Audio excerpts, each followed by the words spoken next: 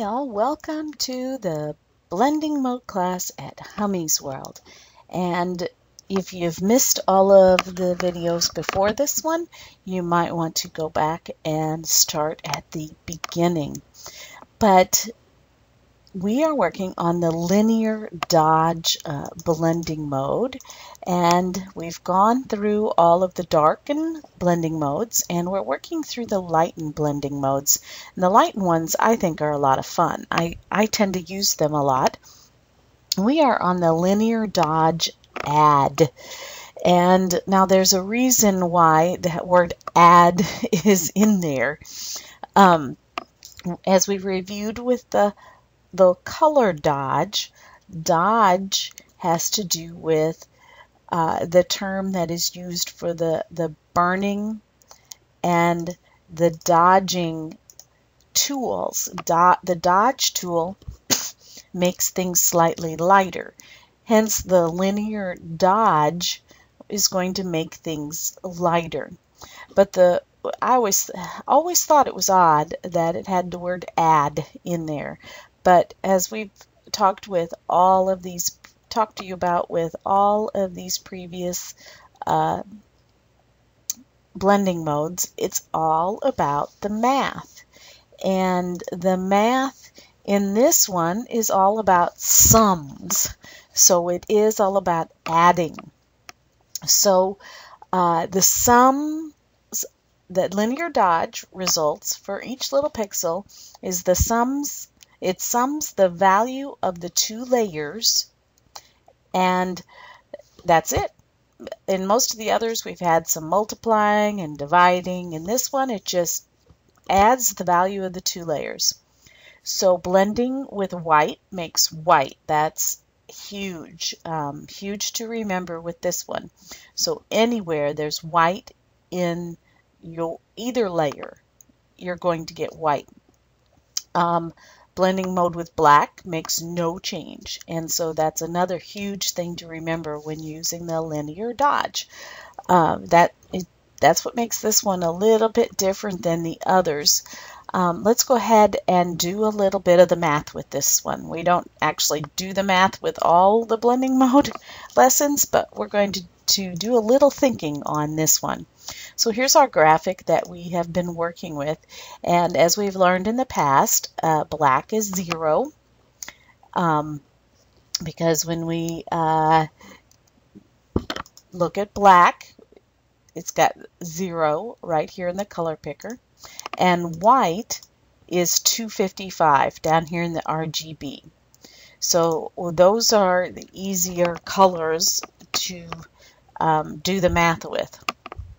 So if we think about this, it's going to add up the two layers.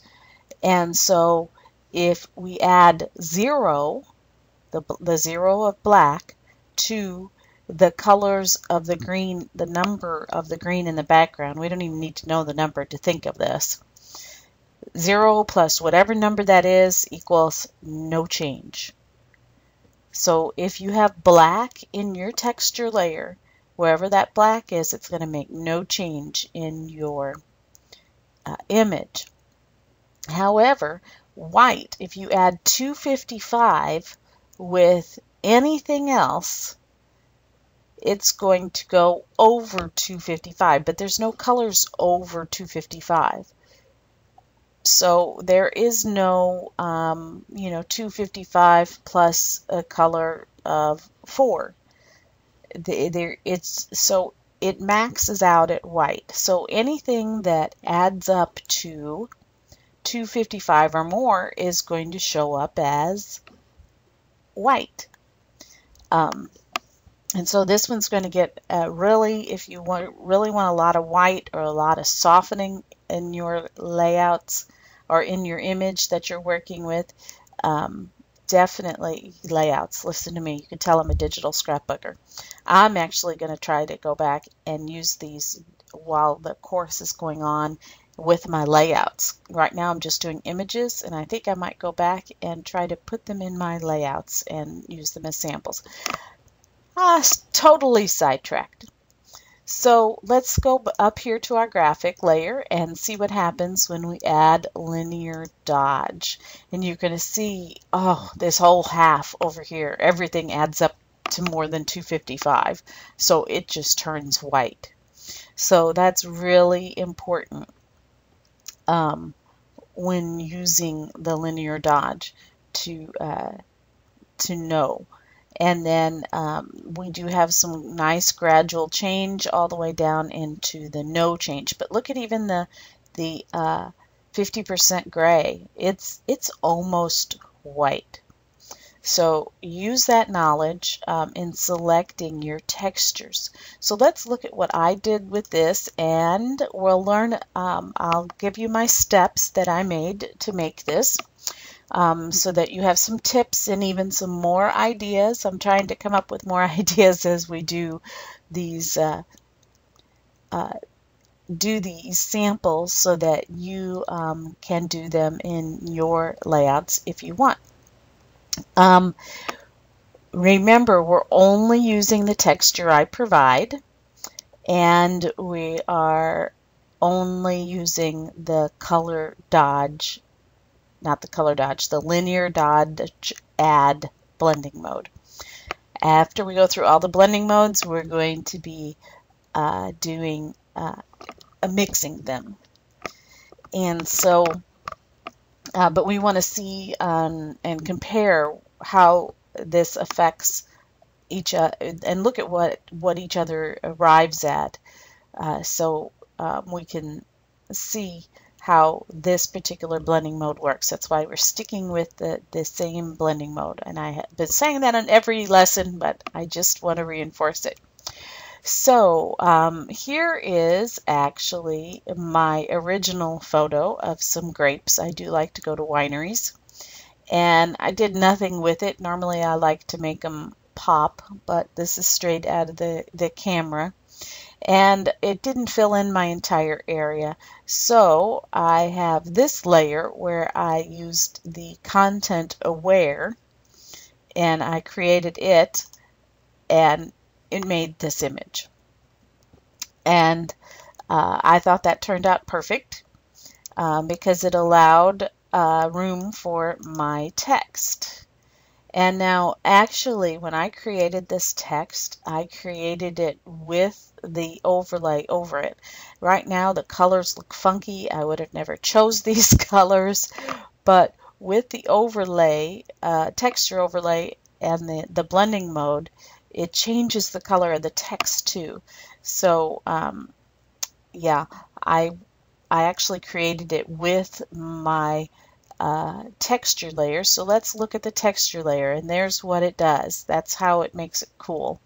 But let's look at it normally. So this is the oh, I've also got my opacity down to 77. This is the fun texture yummy, as we keep saying. They're just yummy. If you get into this, you just look at these textures with all these little thingies in them, and ooh, just yummy, yummy.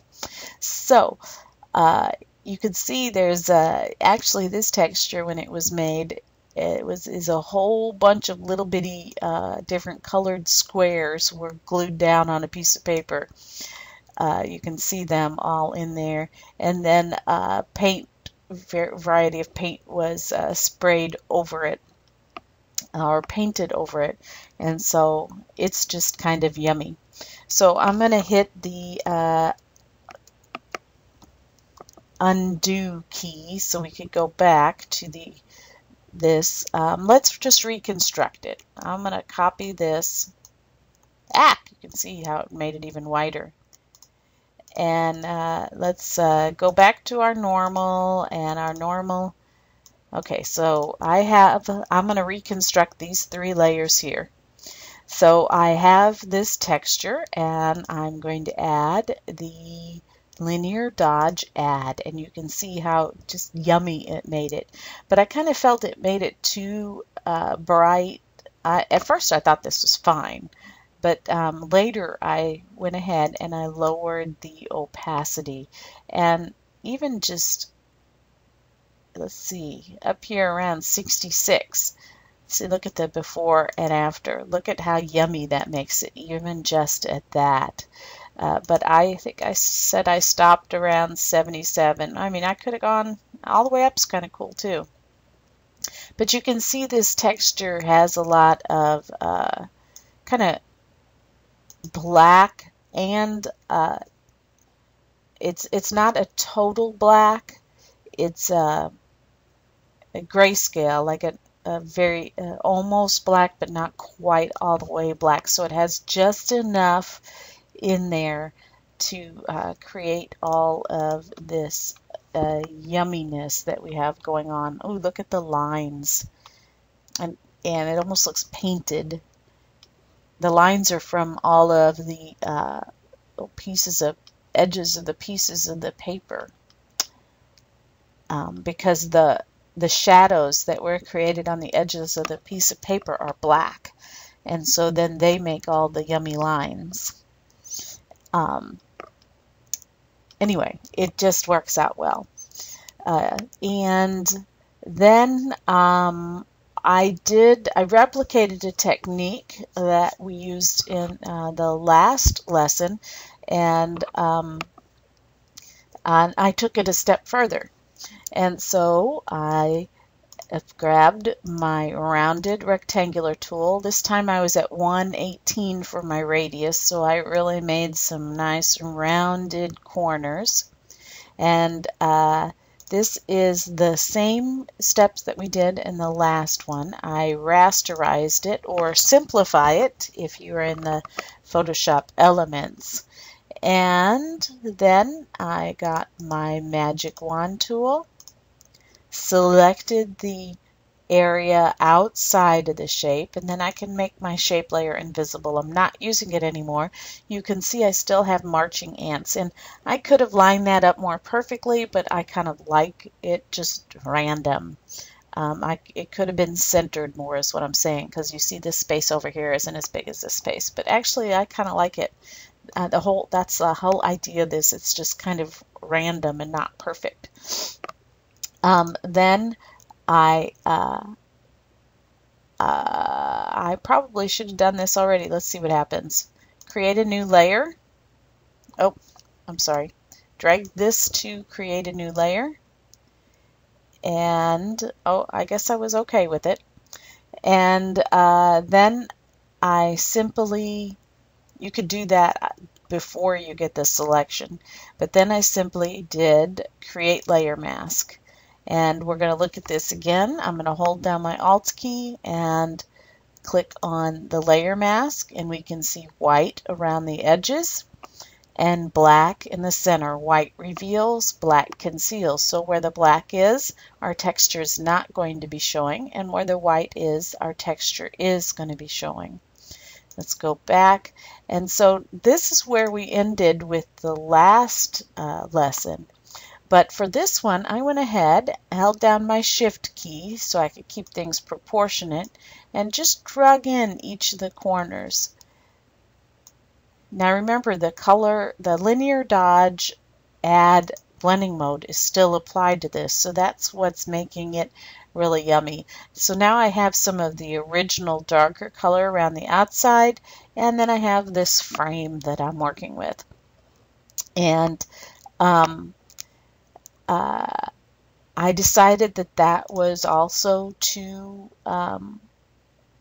bright, and so I lowered the opacity on that till I got something cool and yummy, and then I actually added a very low drop shadow. Now remember, when you're doing this, this is below your or is part of your texture, and so it's going to kind of get yummy blended also. Anyway, that's what I did to arrive at that, and I thought it was pretty cool. So if we take off these that we made and we go back to my original three, where are my original three layers? Original three layers. There was my final that I came up with for this. And actually it's two layers, I guess.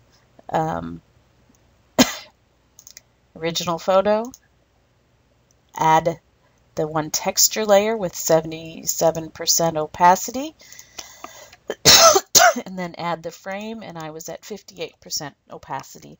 So it doesn't matter, just do it until you go, oh yeah, that's yummy, that's so cool, I love it, and you get that artistic high, and then you want to just share it with everybody, and I can't wait to see what you share with us.